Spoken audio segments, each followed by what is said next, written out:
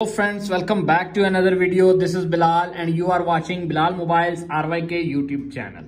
In this video, I am going to show you how to fix mobile data is not working on iPhone after update iOS 17. Without waste your time, let's start this video. Many users have facing their issue mobile data is not working on iPhone after update iOS 17.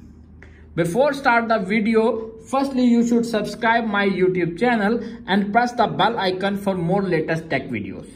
Number 1, make sure the cellular mobile data toggle is turned on. You should check out that your cellular data toggle is turned on. If it's enabled green however won't work, then turn data off.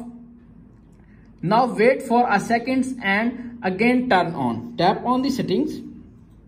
Tap on mobile data.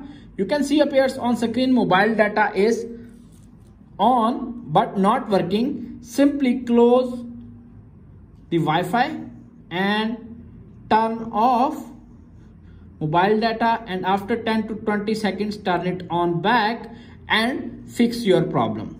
If solution number 1 is not working, now applying the solution number 2. Solution number 2 is restart your iPhone. Simply tap on the settings app, tap on general, little bit scroll up to find shutdown, tap on shutdown, dragging the slider to right side, wait 5 to 10 seconds and restart your iOS device and fix your problem.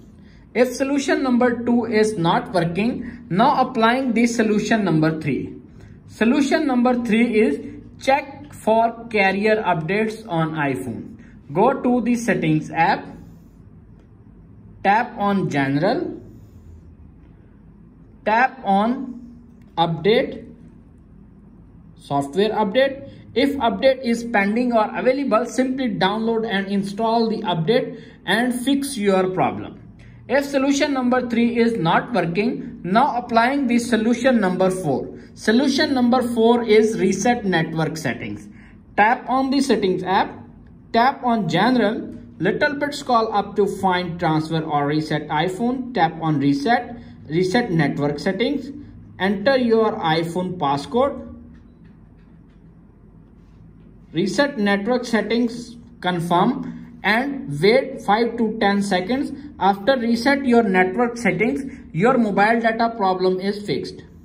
If problem is not fixed, now contact with support.apple.com, and if you are using beta version, now go to the stable version and fix your problem.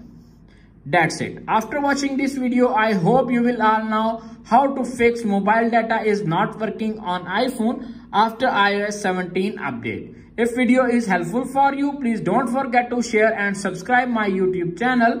Thanks for watching.